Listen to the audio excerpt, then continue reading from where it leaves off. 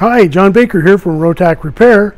Today I have a customer's 912IS fuel pump assembly. The issue with it is the bolts are all different sizes. This one is loose and flopping around in there. Now I've previously, to start in the video, split this nut to take it off. And it was kind of fun because it let me use a tool that I haven't used for a long time. It's a really old school tool. And let me take the cover off of this here. And of course I've put a piece of tubing here to keep any debris out of the pump assembly. So as this is loose, it's going to be pretty hard to put it back onto this bracket that belongs on the airframe.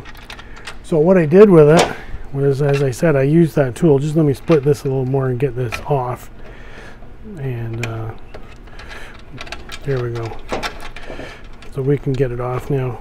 It's going to fight a little bit, but that's okay. There we go. So that's basically what it looks like when it comes off. This tool actually cuts into the nut and splits it.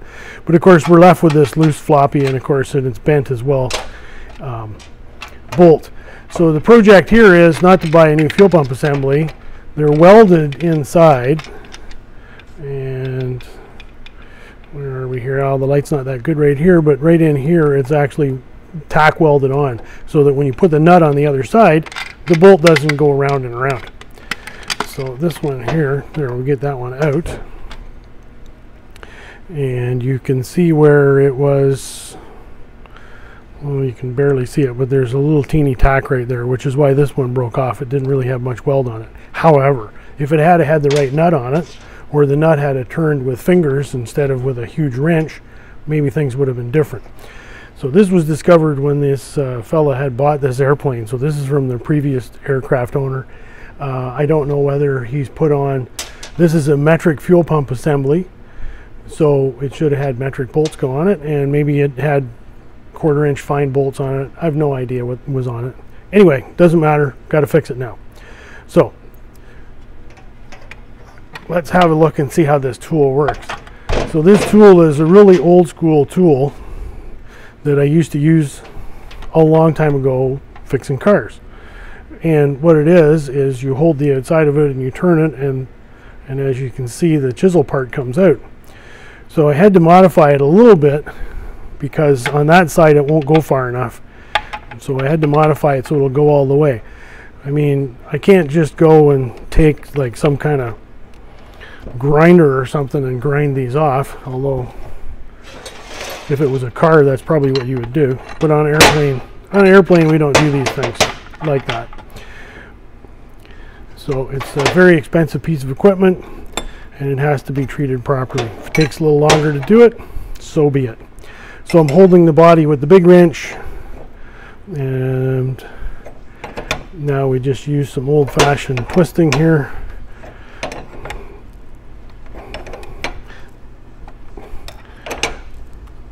And as you can see, it's cutting its way through the nut, and it's getting tighter now because it's pushing more. So we get 2 hands on it here,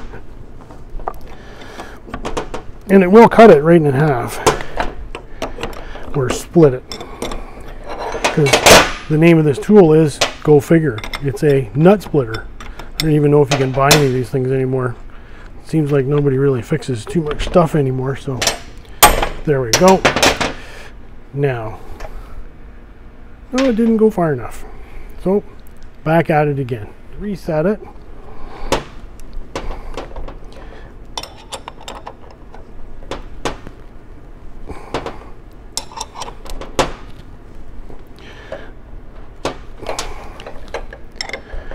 This would be just like using a same result as using a hammer and chisel to do that. So you just give it a little tap again to make it let go. There we go. And yes, that was pretty good. That turned out pretty good. Now let's find out if now we can actually turn it. Yes, it's going to turn a little bit. So now I want to get to the other side, or maybe now that it actually turns, maybe I'll be lucky enough to make it thread off, but it's not looking like it. Nope. Oh, okay. Okay, here we are. We're set up again. We're on the opposite side. You can see the cut in there where I just finished the first cut on the other side. So let's do the same thing again.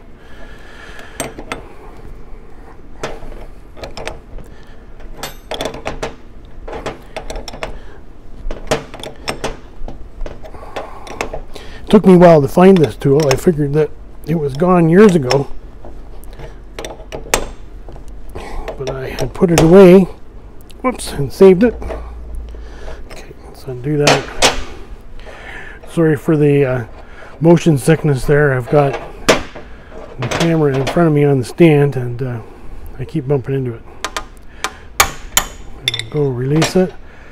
All right. And I'm just going to try some side cutters on here just to jiggle it around a bit, and you can see, look at that. Is that cool or what? What a good way to take a nut off. So again, it's a really old school tool. This is what it looks like, and it's called a nut splitter. Now we should expect that I can get this out of the box now, because there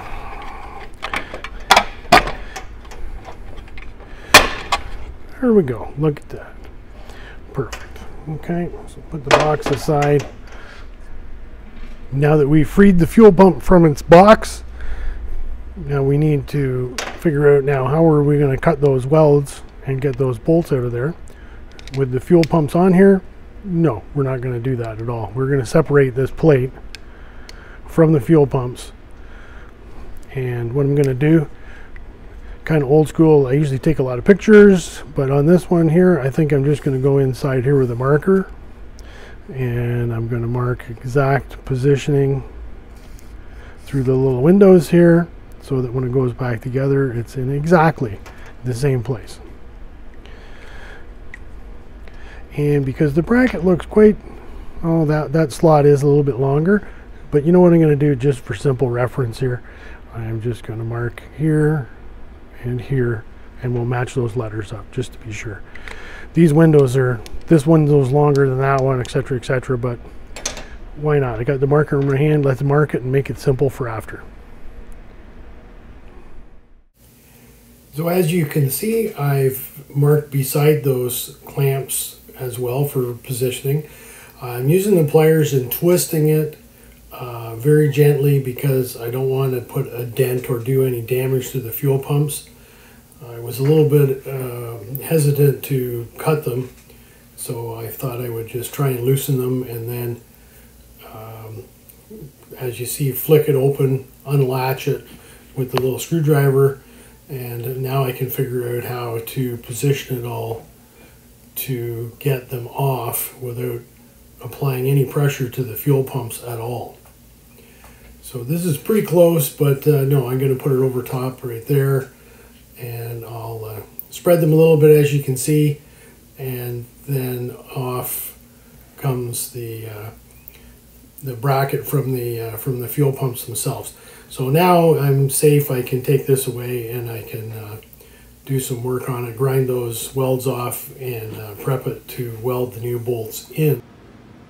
So as you can see, the old mutilated bolts are all out. This bent stripped one, that one is stripped. That was the best one of the bunch. This one, I think they sawed that one off to get it off the aircraft. So I imagine the fella had a heck of a time getting this thing out from wherever it was. Anyway, we're going to carry on and put some new bolts in it and put it back together. So as you can see, I reassembled the inner assembly. I've matched up all of my witness marks. I've got the new bolts installed. They're spot welded in,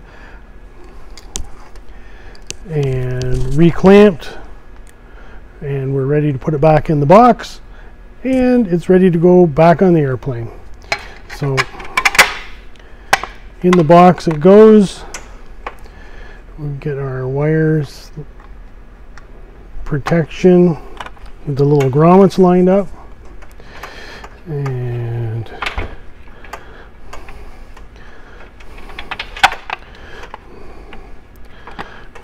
set that back in. And put a couple of nuts on it to hold it together while I put the lid back on. And you know what, let's just put 4 of them on and then we're done. Alright. Oh, don't they go on nicer than the original ones? I'll bet they were pretty tough to get on. They probably fought every bit of the way. Okay. We'll fit our lid back on. And last double check. Everything looks fine. And yes, happy with that. So now it's ready to go back on the aircraft. I'll tighten all of these bolts up properly, and it's ready to go back into service. Thanks for watching. So if you enjoyed the video, then please subscribe to my channel and push the notification button, because you never know when I'm going to put something else on there. Anyway, thanks for watching. Bye now.